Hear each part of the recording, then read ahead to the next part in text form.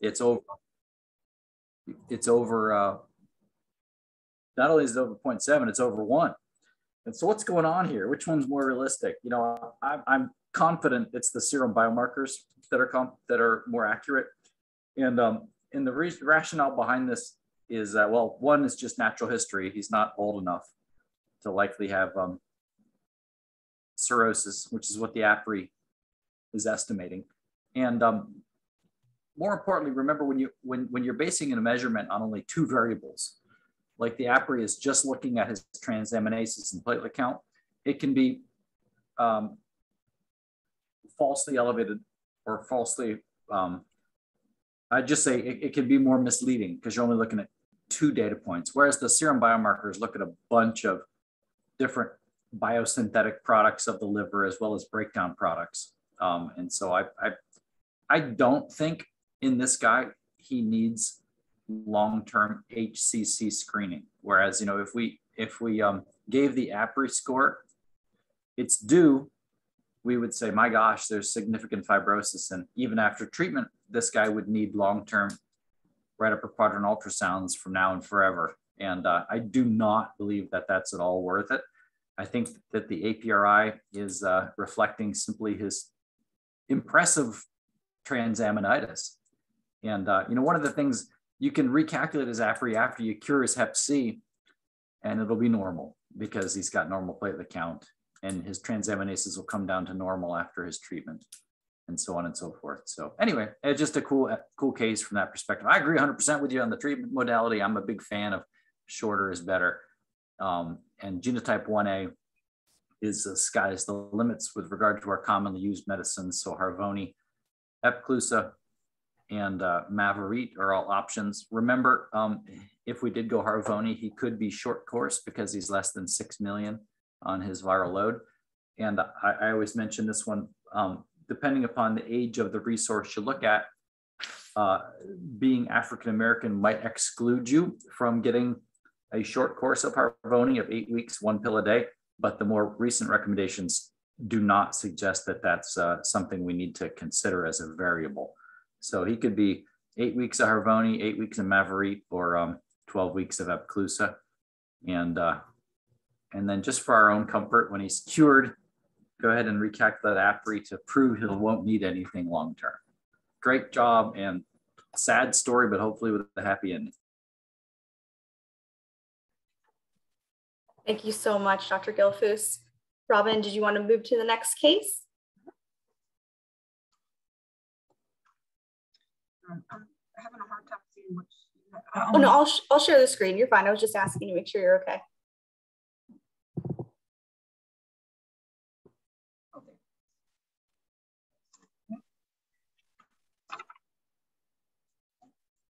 Okay, so this patient, she's 33 years old. She was diagnosed a couple of years ago, several years ago at Wells Community Hospital during an ER visit for, I don't recall the reason. She is, I'm going to go down through her medication list. She's on several psych meds, but I don't think she's on any psych or any meds that will interact with her treatment. I'm sorry, I'm having a hard time getting it to scroll.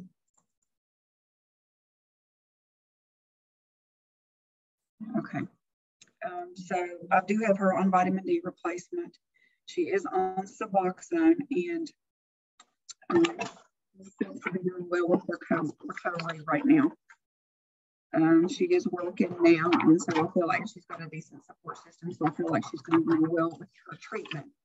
As far as her labs, her kidney function is good. Her platelets are 375. Liver enzymes are well within normal range. Her APRI score is 0.120. MELD score of 6, and she's also class A with her child Turco-Keys classification. At 1A, I think the best treatment option for her too would be also the Mavorite for 8 weeks.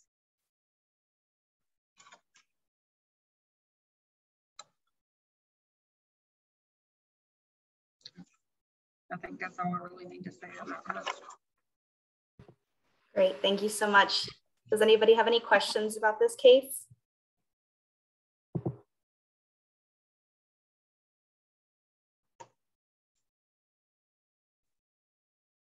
Okay, now the recommendations.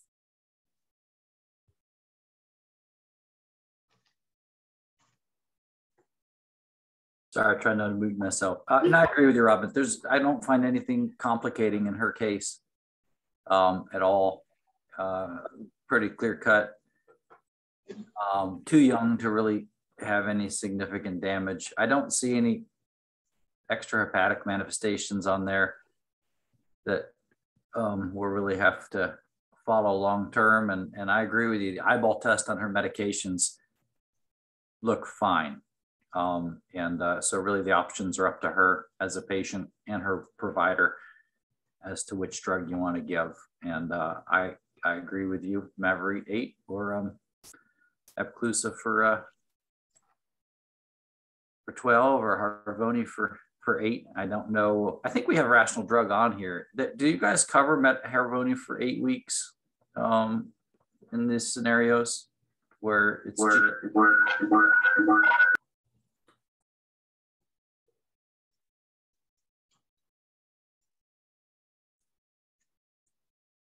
oh, darn it. I think we have rational drug, but I can't hear them. Yeah. Okay. We'll do some charades action. Yeah, so, yeah, charades is good. Or if you want to just chat that in, Angie, that'd be fine too. Or if Rachel has that answer. The coverage for 8 weeks of Harvoni for Medicaid. Is that what you're asking? Sorry, I literally just jumped on. Yes. I'm okay. Sorry, Rachel. Yeah, it was there's 2 cases in a row that have been actually fairly low viral loads and without any real medication interaction contraindications for Harvoni. I know it's not one we talk about that often, but still is a valid option, at least from a conceptual standpoint. And I know ultimately it comes down to payer preference. And have you had familiarity with Medicaid and the short course Harvoni? Sure. So they are not currently covering Harvoni for the 8-week treatment unless there is some compelling reason not to use one of the preferred agents, which would be the Epclusa for 12 or the Mavorite for 8. Yeah, and there would not be a medically compelling reason here or in the first case, just simply giving full representation to all options. Thank you, Rachel. I appreciate that. And Robin, I agree with your judgment. This is another one and done.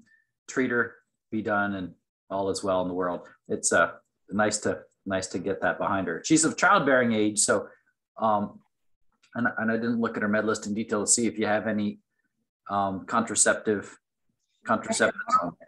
I'm sorry, she's not on birth control right now, and I tried to call her this morning, but I didn't get her. So I'll touch base with her again about birth control options before we get her treatment started. Thank you, Robin. Yeah, and that's and Rachel can speak to that as well. The Mavorite will have some issues with some of the birth control agents, but it's really, my recollection is the estrogen-containing ones, not progesterone. That's correct. So that drug interaction there is with the ethinyl estradiol specifically, which is found in most of the combined hormonal contraceptives.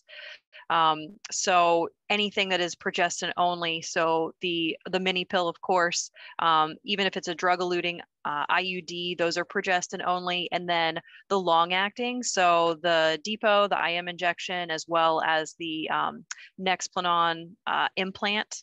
The rod, those are all progestin only. So those are all good options from a birth control standpoint that you could use for patients if you were leaning towards Mavorite, because most of those combined hormonal ones, the estrogen component is going to be that ethinyl estradiol, even if it's the vaginal ring, which I know is sometimes misleading because you think it's more topical, but the interaction is still a concern there. There is some systemic involvement. So that interaction, we don't really know specifically what it is or what the major reason for it, but the studies when they originally were looking at Mavorite as well as the older drug we don't use as much, Vicira, they saw the patients that were taking ethinyl estradiol and these medications had an elevation of their ALT specifically. As soon as they stopped the drugs, that corrected. So don't know exactly why, but that's our concern is that interaction, which is why they're not recommended to be given together. Thanks, Rachel. I always do that so much more better than my bumbling through memory. And then I guess always the other option is abstinence for 3 to 8 weeks, ensure no procreation, as opposed to pharmacologic assurance of that. Thank you so much. Really appreciate your guys' recommendations. And Robin, thank you again for your cases. We'll do the last 2 cases now. We'll just move on to case 2380. So I'll share my screen for you. Okay, so this patient is a little bit more complicated than the other ones, but for various reasons. She's 41 years old now. She and her significant other, her boyfriend, both are in the process of getting treatment or trying to get treatment. There were some insurance issues that we're working out, which is something else I'll bring up at the end of this presentation. But she has a history of IV drug use since 2002. She was diagnosed at 2003 at an ER visit with hepatitis. She's used meth, cocaine, opioids, tattoos. She has been clean for a long time now, I think several years. In addition to the comorbidities that are listed on her screen, she also has MTHFR and schizophrenia. The MTHFR, that's why she's on the clopidogrel. And the schizophrenia, she does see psych for that. Now, there has been some change since this medication list was posted. She is no longer on the Keppra. She is actually on trileptal and lamictal. So I feel like, I know I'm probably going to have to stop the trileptal because I think that will cause her to have failure of treatment. And I sent her to a neurologist. The neurologist actually wants her to see a seizure clinic, which we're in the process of getting scheduled. So I'm not sure he's going to change any medicines. So I think I'm going to take her off of the trileptal and put her on maybe either pregabalin or maybe something else. I think she can have Keppra or pregabalin rather than, I'm sorry, she's on the trileptal now. I'm going to put her on Keppra or pregabalin and leave her on lamictal, I think, if that's appropriate. As far as her lab work, she has relatively normal CBC. Her AST and her ALT are also within normal range. Her APRI score is 0.234 and her child Turco-Q is class A as well. A MELD score of 6. She is genotype 1A, and since she is treatment naive, also I think Mavorite for 8 weeks for her, or Epclusa for 12. But the first thing I'm going to have to do is try to change her seizure medicine. Or I guess before we start, she doesn't need birth control because she's had a tubal ligation and an ablation, but she does. She's not sexually active anyway, even though she's got a boyfriend. So I think that's all for her. So, oh no, it's not actually. Now, my one issue with her actually is I just talked to her this morning, and she recently changed her insurance. We live on the border of Virginia and West Virginia here, and so she moved over to Virginia. And so through this process, she was West Virginia Medicaid, and now she's Virginia Medicaid as of this week. So is that going to change this whole process? Do I have to start over? Or is that going to just, I don't know what to do about this.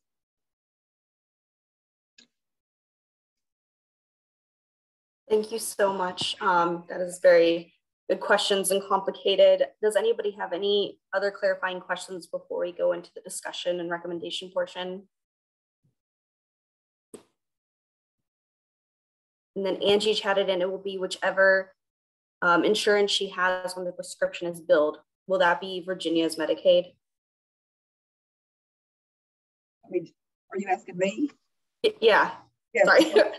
Which it's a Virginia Medicaid. And so I guess, you know, I've not been dealing with the insurance part of this, so I'm not sure if that's, since this is a West Virginia program, is that going to change my treatment, you know, this process with her? Or since she's, you know, my patient and I'm in West Virginia, can we still proceed with treatment through Virginia Medicaid?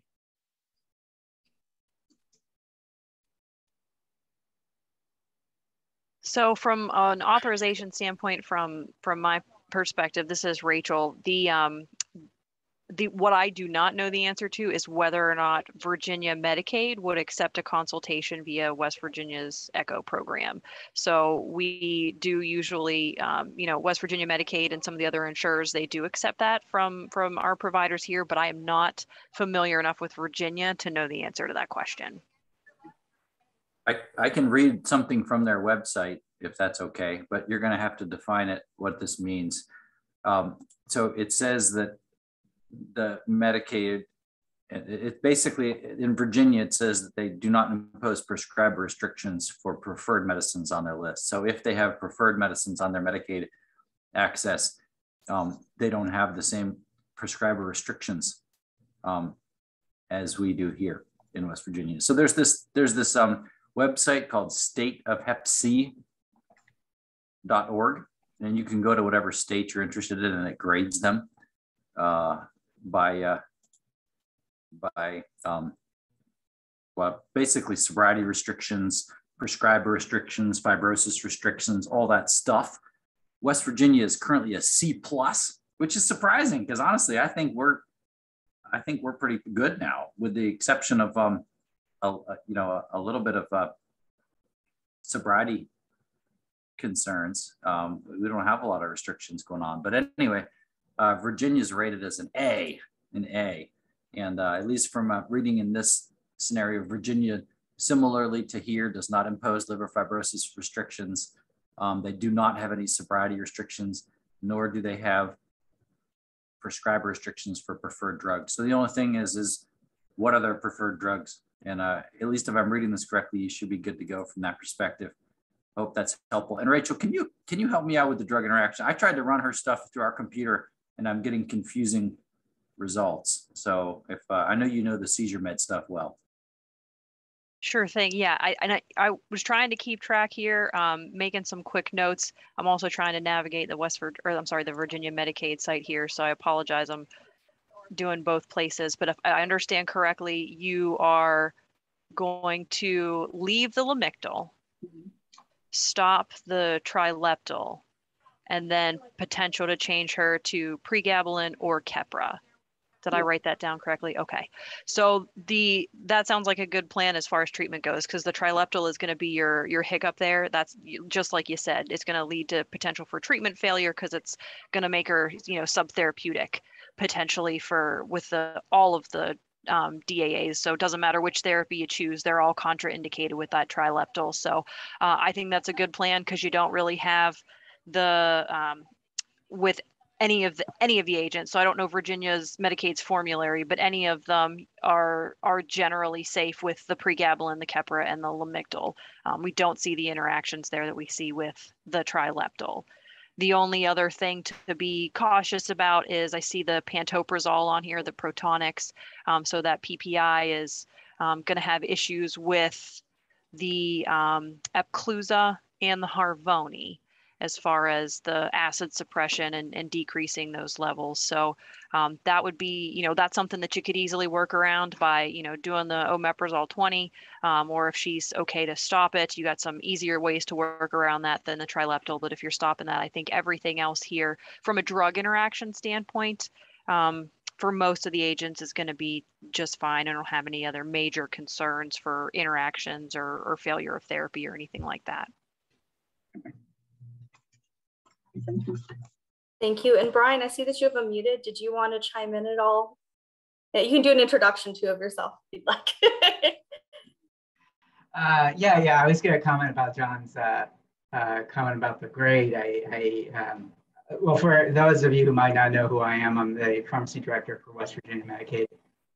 And anyway, I've been considering removing the sobriety restrictions, John. I can't handle C+, so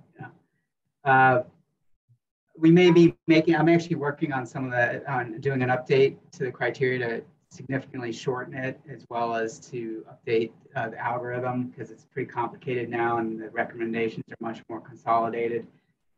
So maybe keep an eye on that in the next couple of weeks. We may have an update on that. So we'll have to vote on removal of the sobriety requirements if we go that direction though. So the next DUR board is February 16th. Brian, thanks for explaining that. And I don't think you guys get a C+. Honestly, I don't. Yeah. We've been happy. Dr. Feinberg and I have been very pleased. So thank you. Thank you. It's all in comparison. We didn't change any criteria, and we go from, I think we were like an A- or a B or something at one point, and then it goes down. So it's all a comparison. But I've just been debating it. It's so hard because Dr. Becker treats a lot of these patients, and he says he has a lot of patients that he just doesn't feel they're ready. And, I respect providers making that call until I see some crazy responses, crazy appeals where they want really weird regimens, or you have a patient that's been treated almost 3 times, because they threw out their medication. So you see this stuff, and knowing how big of a battle we went through to get the fibrosis scores removed, because that was not what the legislature wanted us to do. And really, the commissioner was worried that she would get in trouble for if this budget blew up. I'm just concerned about doing anything that might reverse our gains there. But I do think it's probably the right thing to do, to put more of the choice in the provider's hands. We're already seeing some retreatments regardless whether we have that sobriety requirement, which is really just an attestation anyway. So it really comes down to the judgment of the prescriber. And that's why I'm really trying to engage with ECHO and West Virginia HAM to make sure that we have quality judgments being made. So anyway. And that's a beautiful statement. And I agree with you. A lot of times, honestly, what prevents us from writing the prescription is the conversation we have with the patient more than anything else, rather than that attestation. So you're hit the nail on the head. I agree with you. And last thing I was going to say, we are, let me turn back here, like 90 degrees in here. We are using our retrospective DUR program, which some doctors I'm sure hate, and some maybe appreciate it. But it's a requirement that we do these retrospective reviews of diagnoses and drugs, and see if we, prospective DUR, for anybody who doesn't know it, are the edits that your patient has to go through to get their medication from the pharmacy. Retrospective, on the other hand, happens after they've already picked up their medication, because the diagnoses aren't real time. So we still have to look and make sure that somebody's whole pharmacy regimen and their disease states don't cause some sort of concern about dosing. Sometimes you see a disease state that it makes it advisable to lower a dose of a medication or to not even use a medication. So we have to run that program. One of the things that we're doing right now is looking at patients that have a diagnosis of hepatitis C, but have never had a drug claim for one of the newer agents. And so we're reaching out to those providers we're going to be sending out a survey as well to see what are the reasons for not treating the patient. Was it that you saw the criteria a few years ago, didn't think they met it, never looked back at it? Are they not ready for treatment? Are you not? We have you. We're trying to identify who the current doctor is, so maybe they're not the current doctor. I'm contacting the wrong person. So if you see something like that, that's what that's about. We're trying to also encourage people to get treatment. Thank you so much. And go ahead, Dr. Gilfus. I saw you unmuted. Robin, I was going to ask, do you have any insight, sort of kicking off what Brian just mentioned? Do you have any insight why it took this lady 20 years to seek treatment? Because she's known about it for a long time. It is always fun to assay that. in patients to see what the obstacles are. I think a lot of what is happening with the population I take care of is it has become such a norm that patients don't realize that it's a big deal. And so when she got diagnosed, she kind of put it on the back burner, didn't worry about it. She wasn't experiencing any side effects, any symptoms. And so I think they just forget about it. And then when I saw her boyfriend, he is actually the one that convinced her to come in for treatment. I actually told him to call her and get her to come let me check her and, you know, see what we could do for her. And so then she decided she wanted treatment. So I just really think that they don't understand what hepatitis C can do to them. And so they just don't seek out treatment. Appreciate you sharing that. Yeah, I agree with you. Thank you so much. And then Rachel also chatted, looks like Virginia Medicaid preferred HCV DAAs are Mavorite and generic Epclusa. So same as West Virginia Medicaid. So with that, Dr. G said if you're using a non-preferred agent like Harvoni or Zepotar, they do want a specialist, but if you're using their preferred, no requirement for specialist prescribed. And she included a link, and we'll have that in the recommendations for you, Robin, as well. Thank you. All right, thank you so much. We'll just have one more case, and just give me a moment. And this is 2520. Okay, so this patient is 29-year-old female. She has been clean since August the 3rd. She, I really don't know how long she's had it. I think it was 2 to 3 years ago that she got diagnosed with this. So she's not had it for that long. She was in a Southern Highlands long-term rehab program. Now she's graduated to a home where she has a little bit more freedom. She is working, so she's doing well with her sobriety, and she is a good candidate, I think, for treatment. She is just on some basic medications. She's on a fluid pill, she's on ibuprofen, and she has hypertension, which I think is controlled right now on her current medicine. She is immune to hepatitis A. Her hepatitis B, she is also immune to that. Her core was positive, so luckily for her, she developed some immunity after exposure. Looks like her CDC was kind of unremarkable. AST and ALT a little elevated.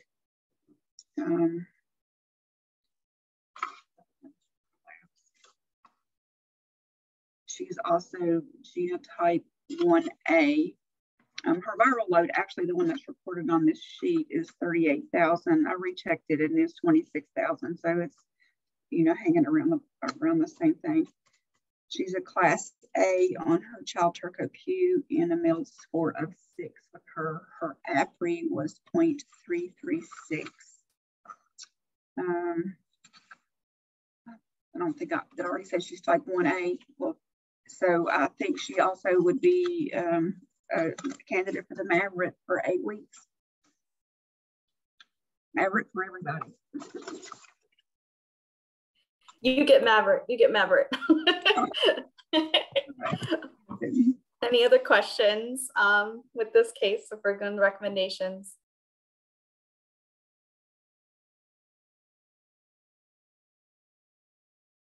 Hey, it's John. Robin, just impressed with the volume that you deal with and the ages. These are all young people. And as such, it's what a great time to treat them before you're run into long-term trouble. You know, the only shocking thing about her case is she's in her 20s and on 2 antihypertensives.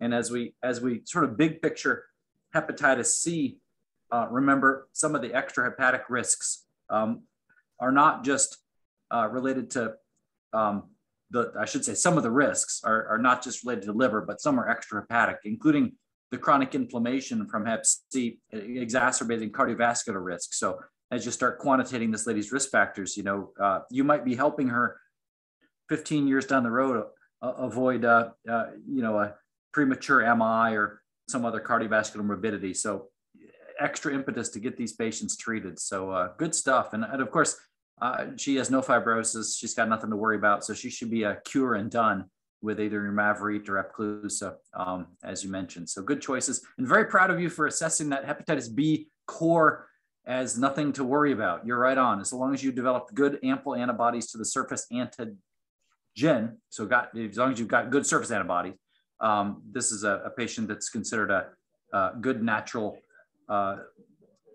control of the Hep B and not the ones that we worry about reactivation. So good job, good assessment of that one. And yeah, let's get her treated and see what happens. Now, unlike diabetes, with diabetes, you can actually see some improvement in their glycemic control after treating Hep C. I don't know of any data that says that you will see, less hypertension or anything like that. It just is that, by eliminating the chronic inflammatory state, you're going to be removing one of her cardiovascular risk factors long-term. And then, we're always picky on the vitamin D. Gosh, I think everybody feels better with a vitamin D of 40. So maybe, get her on a low dose vitamin D, 1,000 or 2,000 a day for a while and see what happens. But great job, good stuff. And keep sending these young patients. I have a question. This is not related to these 4 cases, but this is a general question. I guess you all can tell, I've got a gob of patients that I see here for this. I have a couple of patients with a viral load. For example, I have one that his viral load was 420. Okay, so with that, should I repeat that in 3 months? Is he a candidate for treatment at a viral load of 420? Yeah. It's a great question, and we got Brian on here. You can even address like the issue that, so recently, Medicaid has eliminated this need to check 2 viral loads. But my real answer for you is twofold. As always, I'm verbose, so I won't give you a straightforward answer. I'm going to give you a long-winded answer, but hopefully an honest one. So stepping back first, viral load does not tell us as much with hepatitis C as it does with HIV. With HIV, the viral load is everything. It tends to prognosticate progression of immune decline, et cetera. But with hepatitis C, you can see low viral loads yet still have people progress to cirrhosis. So it is something that, or significant fibrosis. So it's less prognostic of whether or not they develop hepatic damage. Now, that being said, the kinetics matter a ton. So if you had a marker on this lady that said that she was, high, say she was 2 million 2 months ago and is now 400. Yeah, I think I would just wait and see what happens. I would sit back and be like, oh my gosh, maybe she's one of these people that's going to clear. Remember, the statistics on acute clearance, that's before the 6 months, are pretty impressive. During the acute hepatitis C phase, even if you don't necessarily catch somebody with a symptomatic acute hepatitis, in other words, no jaundiced appearance and liver enzymes in the thousands, but you're catching them early on, there's that, depends 15 to 30% chance that they could clear. That's just natural history of the disease. And some people I've seen, it's measured in one hand, the number of people I've seen clear Hep C on their own later than 6 months, but it happens. It absolutely can happen. So if you had a kinetic that said, oh my gosh, this is changing markedly in a very optimistic manner, yeah, you could sit and watch and wait. That being said, Medicaid has removed the obstacles to immediate therapy. You could also just go ahead and pull the trigger. But so it all matters what you want to do from that perspective. But remember that viral load is not as, I'm not floridly tickled by a low viral load versus a high viral load. It's not something that really I pay a ton of attention to. I almost treat it as digital. Yes, no, present, not present. That being said, the kinetics in a scenario like that would matter. So sorry, that was a lot of words, but I hope it made sense. Yeah, you pretty much summed up everything I was going to say exactly, obviously with more expertise behind it, but I've always looked at the viral load as a yes, no sort of thing. And the reason why we had 2 viral loads before was to take for a case exactly like this. But I also wanted to give flexibility to providers who might have encountered their patient for the first time who has had a history of knowing they had Hep C. So, there was this desire that, this guy was diagnosed with Hep C a while back. Why do I need to do two treatments? So we were trying to kind of throw a bone out there for providers. But yeah, I wholeheartedly agree with everything you said, and you said it really well. Thank you so much. Go ahead, Dr. Gilfus. No, I was just thanking Brian. And again, our goal is not to treat these patients that are acute hep C. It's yeah, we're not going to take advantage of this loophole, but I appreciate that that ability for us to treat people who come into our care and have this historic record of very remote diagnosis, but we just can't find it. So that's really, I think, the purpose of the loophole is to treat those patients. So thanks very much. Well, Great to have both of your input. And thank you so much, Rachel, too, for yours, and Angie in the chat. Sorry, your mic's still not working. All right, Dr. Gilfus, I have made you a co-host, so you can continue from where you left off in your didactic.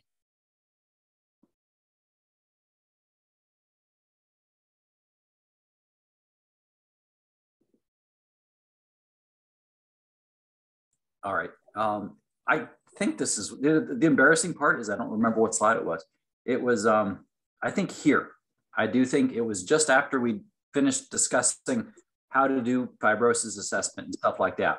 I'm glad that this slide has not been sort of lost in all the details of the last talk, because this is the most heartbreaking part of hepatitis C, and it's HCC development. The cases that have made me most sad throughout the past 15 years of treating people with hepatitis C are the ones that I lose to care and they don't undergo appropriate HCC screening and then eventually develop cancer. So remember, untreated hepatitis C is a major risk factor for development of liver cancer, but it has to develop usually through, I should say always, exclusively through the development of fibrosis first. So it's really these patients that have advanced fibrosis, F3, F4, that we have to do ongoing screening for, even after successful treatment. So studies have definitely shown that once you cure the hepatitis, your likelihood of progression to hepatocellular cancer is less. But remember, it's really the scar tissue that is carcinogenic more so than the virus itself. Now that's different than Hep B. Hepatitis B has an actual oncogene in its genome. So you can go along and go directly to cancer even without fibrosis with hepatitis B.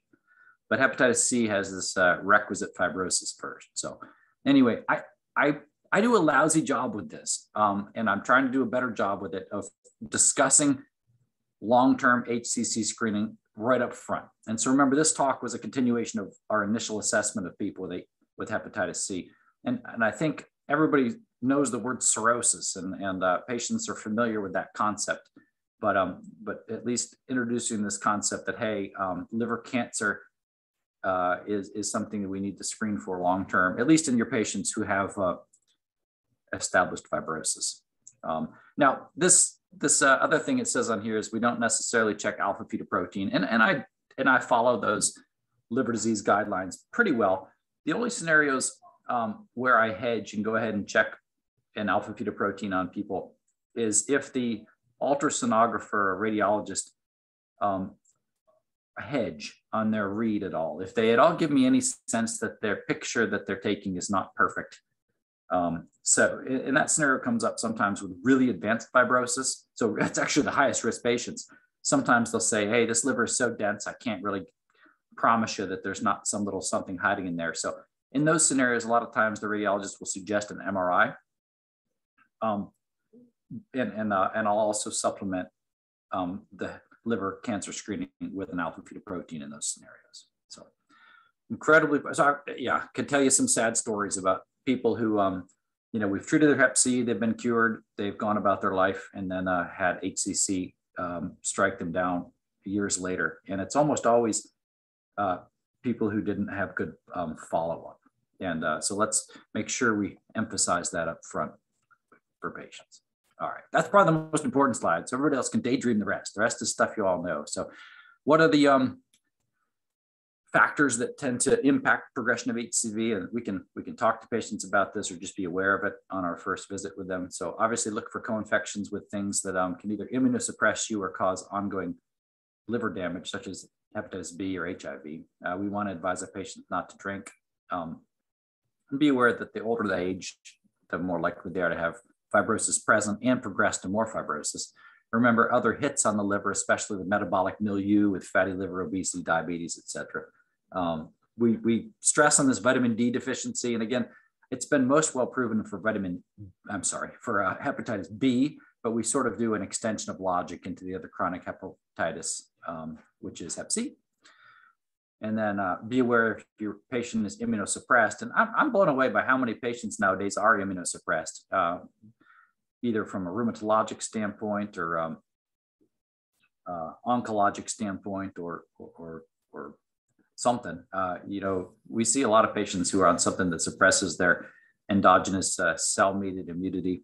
And so be aware that those patients can progress more rapidly. And of course, the one viral factor specifically from hep C is genotype 3 that tend to move more quickly towards scar tissue. So, and then vaccinations. So these are really, the first two are logical. So of course, if you have a patient with hepatitis C, you want to make sure hepatitis A vaccination should be, if you ask me what's the single most important vaccine to give a patient with hep C, it's the hep A vaccine. And the rationale behind that is, hepatitis A is not as avoidable as hep B. If we're doing our job as providers and we're assessing our patients and considering them for hepatitis C treatment, we hope they're not having ongoing risk for acquisition of hep B. We're hoping that they're not having ongoing parenteral drug use or high-risk sexual encounters or something that could put them at high risk for reacquisition of hep C. So, the hep B vaccination is something we do. It makes sense. It's logical. But the hep A, everyone's at risk for hep A. I don't know anybody who's really potentially not, because you could go out and eat at the wrong restaurant at the wrong time and get hepatitis A. So, and while it's a lousy month of GI perturbation, if you don't have hep C, if you actually have co-infection with hep A and hep C, it can be fatal. So there's literally in the most recent hepatitis A outbreaks in California and West Virginia, Kentucky, and now Virginia, there's a measurable mortality to hepatitis A in the setting of hep C co-infection. So vaccinate, vaccinate, vaccinate. Hep A vaccine, most important one up there. And I mentioned hep B. And then the ones that are kind of funny is all this stuff related to respiratory disease. So pneumococcal vaccine, flu vaccine, COVID vaccine. So, it turns out the liver is a very immunologically important organ.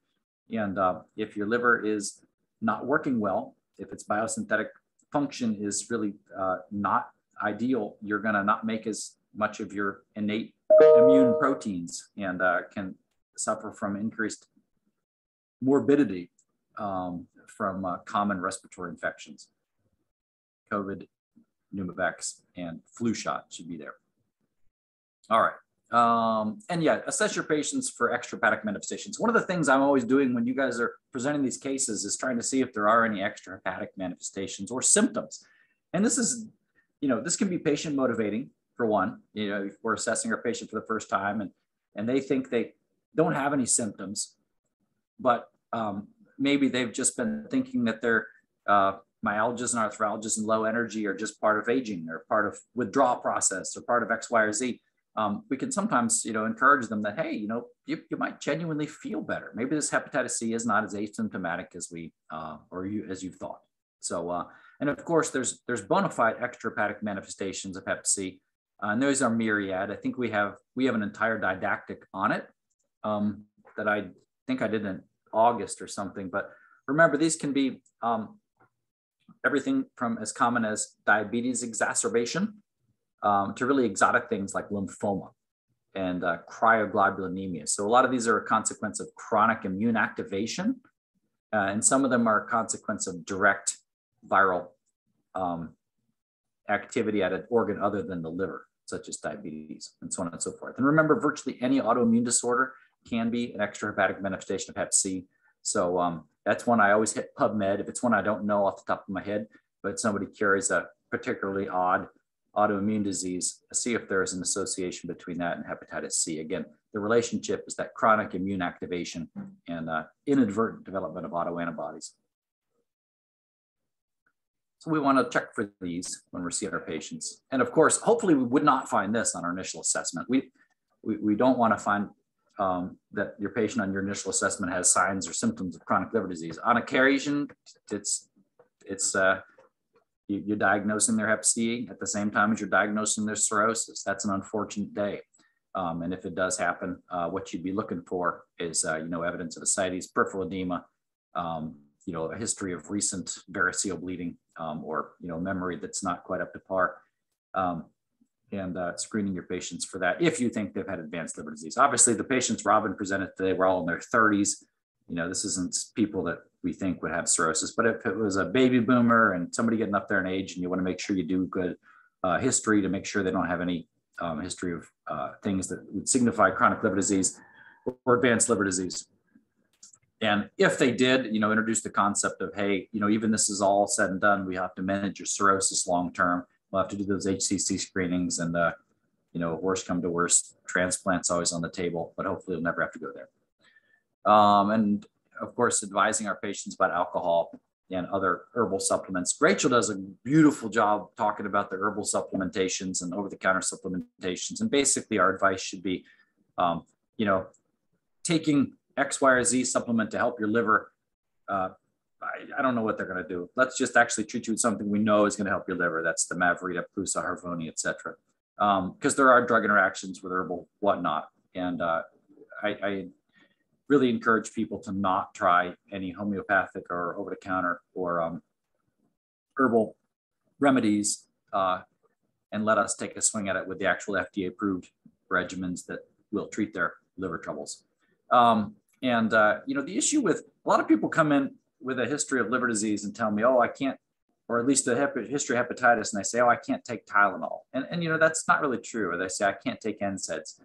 It's not really true. The issue is in chronic liver disease, we should probably be cautious that we aren't going to give something that's going to exacerbate the likelihood of GI bleeding. Remember, these cirrhotic patients not only have varices, they have portal gastropathy, and they also often have low platelets. So that's the patient you'd like to avoid NSAIDs in. And then also you want to avoid overdosing on Tylenol. That's a good advice all the time. But you really just want to tell them to keep their Tylenol use well below the maximum therapeutic allowance per day. But an occasional Tylenol as needed for a headache or minor aches and pains is fine.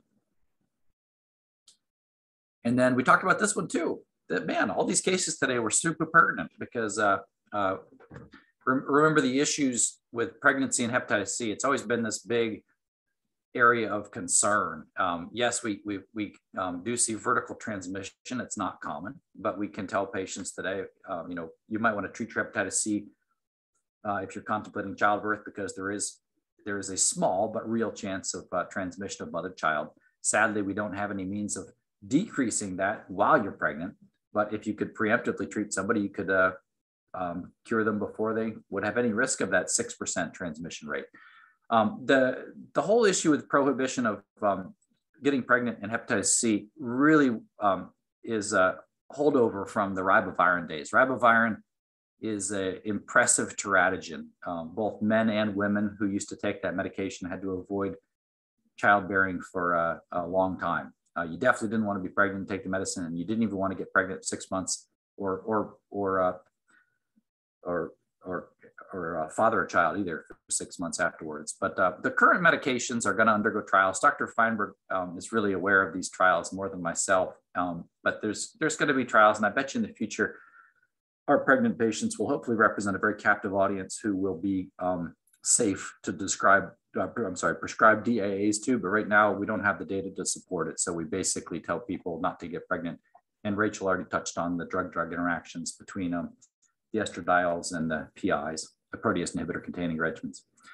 The last little thing down here is something I never remember and I always forget to emphasize.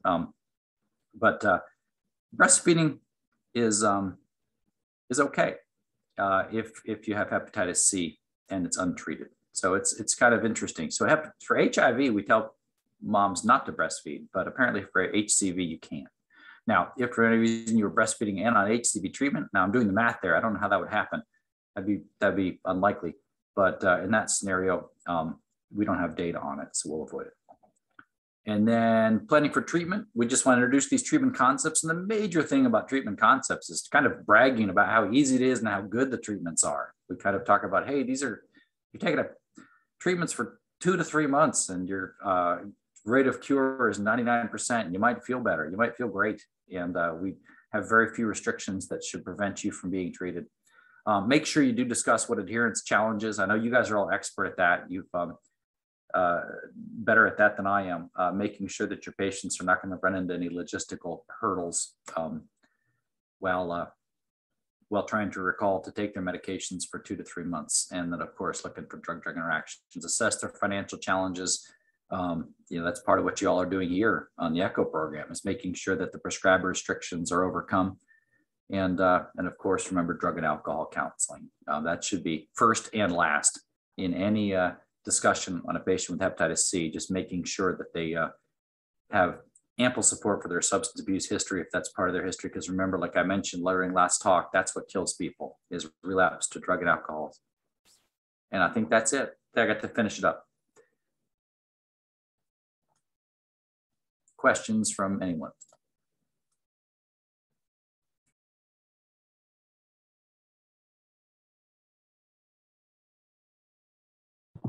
That was a great job. Thank you so much. And you did perfect timing. Couldn't have aligned better. Talk a little fast. I wanted to get bit finished. Excellent. Well, thank you guys so much. We're gonna close it. If you have any questions, please go ahead, Brian. I see you on mute if you want to say anything. I was just going to say bye, and it was nice to meet you all. Thank you so much for joining us, and thank you everyone, and thank you again, Robin, for the cases. You guys are so good at that. Our next one is February 10th, and Angela Wojcik's going to be discussing CDC updates on PrEP. So thanks again, and have a great week. And Bye-bye. John, really good job too. This was very interesting to me. Oh, thanks, Brian. Good to actually meet you officially. No. Have we never actually seen each other? I still don't know what it's like, I guess.